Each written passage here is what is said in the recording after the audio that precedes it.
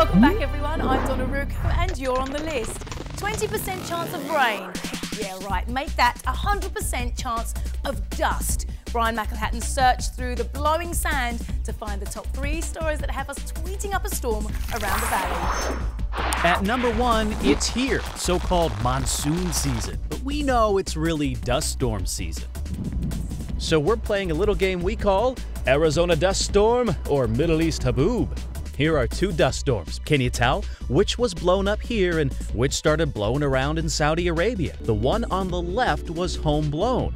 If you got that right, you are ready for the valley to continue its transformation into a gigantic dust bowl. Congratulations! At number 2, is the Wolf on Wall Street moving to Van Buren?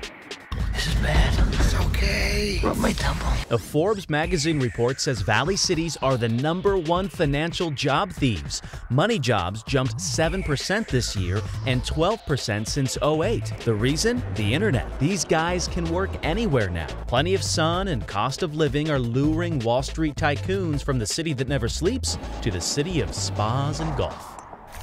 At number 3, welcome to suburbia, or rather photographs depicting suburban life at Smoka. It's really humorous, and it's really nostalgic.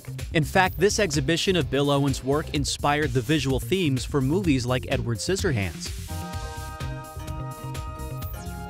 Below every photo are quotes from the person who is in the photo. This one says, "I put it off till I can't stand it anymore. The rottenest job in the whole house is cleaning the bathroom." I mean, who can't relate to that, right?